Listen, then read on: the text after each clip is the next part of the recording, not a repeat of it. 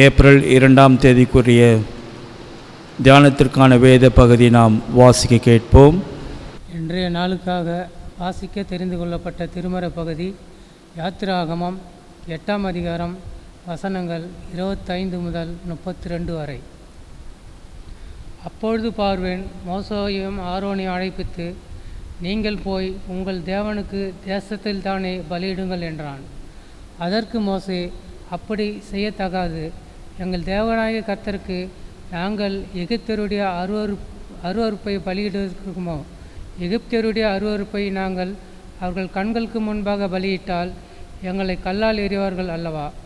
நாங்கள் வனாந்தரத்தில் 3 நாள் பிரயாணம் போய் எங்கள் தேவனாகிய கர்த்தர் எங்களுக்கு விதிக்கிறபடியே அவருக்கு பலியிடுவோம் என்றான். அப்பொழுது பார்வோன், நீங்கள் உங்கள் தேவனாகிய கர்த்தருக்கு வனாந்தரத்தில் பலியிடும்படிக்கு நான் உங்களை போகவிடேன். ஆனாலும் நீங்கள் அதிக தூரமாய் போக வேண்டாம், எனக்காக வேண்டுதல் செய்யுங்கள் என்றான். அதற்கு மோசே, நான் உம்மை விட்டு புறப்பட்ட பின் நாளைக்கு வண்டுகள் பார்வனையும் அவர் ஊழியக்காரரையும் அவர் ஜனங்களையும் விட்டு நீங்கும்படி நான் கர்த்தரை நோக்கி வேண்டுதல் செய்வேன். ஆனாலும் கர்த்தருக்கு பலியிடுவதற்கு ஜனங்களை போக விடாதபடி பார்வேன் இனி வஞ்சனை செய்யாதிருப்பாராக என்றான். மோசே பார்வனை விட்டு புறப்பட்டு போய் கர்த்தரை நோக்கி வேண்டுதல் செய்தான்.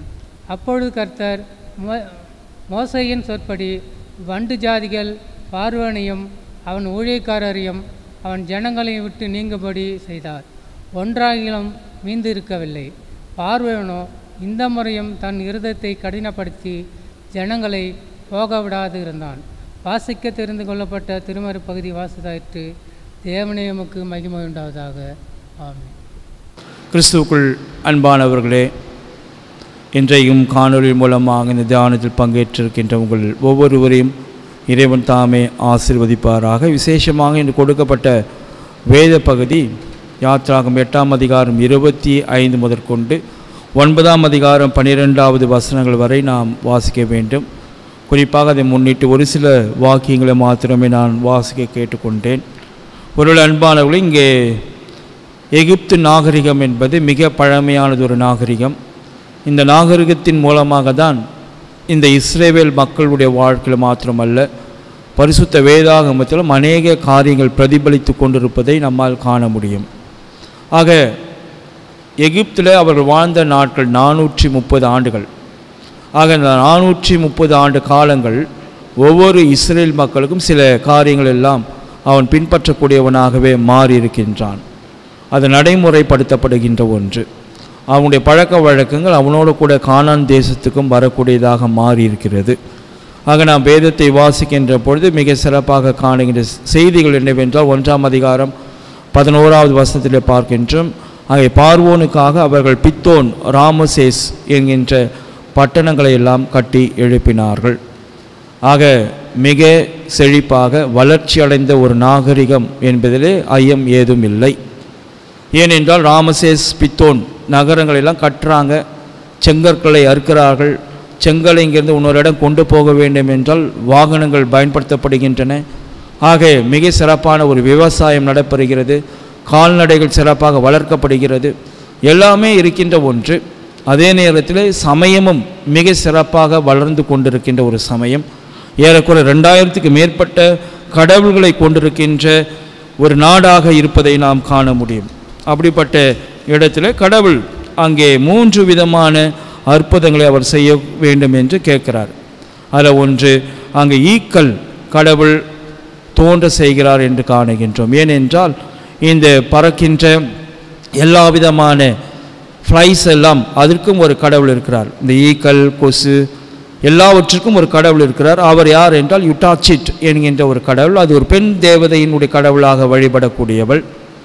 அதை வழிபடுகின்ற பொழுது நமக்கு எந்த விதமான விஷ பூச்சிகளினால் எந்த விதமான ஆபத்தும் நேரிடாது என்பது அவர்கள் பரவலாக நம்பப்படுகின்ற ஒன்று.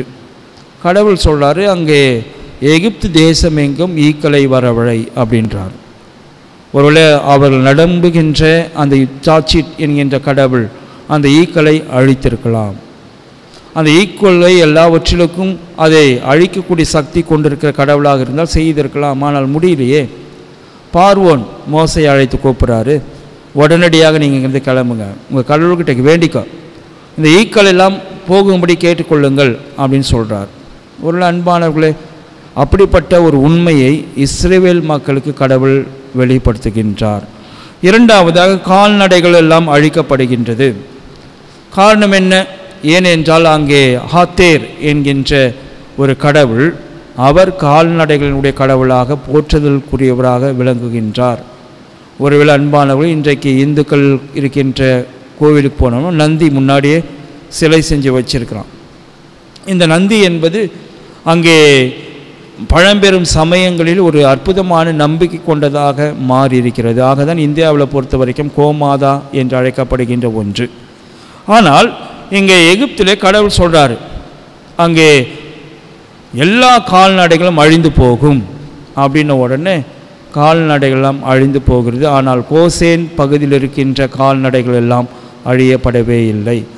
இதையும் கடவுள் மக்களுக்கு அங்கே வெளிப்படுத்துகின்ற மற்றொரு உண்மை, யார் உண்மையான கடவுள் என்பதை. மூன்றாவதாக காணுகின்றோம், அங்கே செய்கின்ற ஒரு மிகப்பெரிய காரியம், அங்கே கொப்பளங்கள் எல்லாம் வரக்கூடியதாக மாறுகிறது. இஸ்ரேல் மக்கள் அதை பார்க்குறாங்க.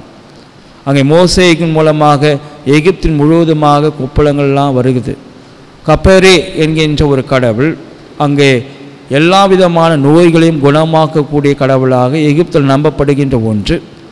ஆனால் எகிப்தில் இருக்கிற மக்கள் எல்லோருக்கும் கொப்பளங்கள்லாம் வருது, ஆனால் அதை குணப்படுத்த முடியவில்லை.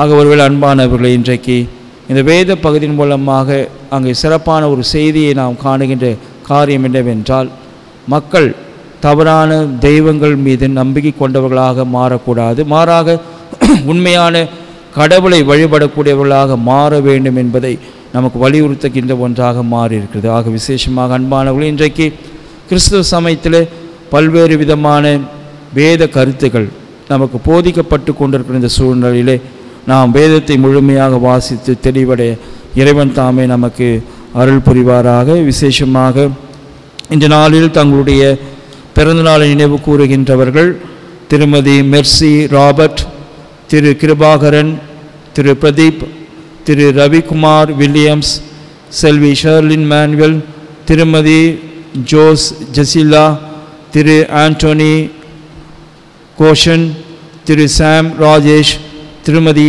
பிரீதா ஹானி, திருமதி ஜுவினா கேரன் ஹானா, டாக்டர் ஷெரின் ராஜா ஜானகி, திரு டி அஸ்விந்த், திரு பிரான்சிஸ் சுமன், செல்வி பெனிட்டா செல்லா ரோஸ்லின், செல்வி ஷேரோன் பிரின்சி ஆகியோர் தங்களுடைய பிறந்தநாளை நினைவு கூறுகின்றார்கள். திருமண நாளை காணுகின்ற தம்பதிகள் திருமதி மார்ட்டின் லூதர் ஆகியோர் உங்களை இறைவன் தாமே மென்மேலும் ஆசீர்வதித்து வழிநடத்துவாராக.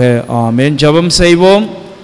பரிசுத்தம் நிறைந்த ஆண்டவரே, இந்த நாளில் பிறந்த நாளை நினைவு கூறுகின்றவர்கள், இந்த நாளில் திருமண நாளை நினைவு கூறுகின்ற திரு மார்ட்டின் லூதர் அவர்களுக்காக மனைவிக்காகவும் ஜெபிக்கின்றோம். சாமி கடவுளே, ஒரு புதிய ஆண்டையும் நீர் தந்திருக்கின்றீர். கடவுள் தாமே உடைய பிள்ளைகள் ஒவ்வொருவரும் மென்மேலும் ஆசீர்வதியும் கர்த்தாவே. விசேஷமாக நாங்கள் தொடங்கியிருக்கின்ற இந்த புதிய மாதத்திலும் உங்களுடைய அன்பின் கரமிருந்து இந்த காணொலியின் மூலமாக கண்டு கழிக்கின்ற தியானத்தில் பங்கேற்றிருக்கின்ற ஒவ்வொருவரும் ஒரு குடும்பத்தாரையும் நீர் ஆசீர்வதித்தள்ள வேண்டும் என்று இயேசுவின் மூலமாக ஜெபிக்கிறோம் கர்த்தாவே. ஆமேன். நம்முடைய ஆண்டவராக இயேசு கிறிஸ்துவின் கிருபையும் பிதாவாகிய தேவனுடைய அன்பும் தூய ஆவியானவருடைய வழிநடத்துதல் நம் அனைவரோடும் இன்றும் என்றும் சதா காலங்களிலும் நிலைத்திருப்பதாக. ஆமேன்.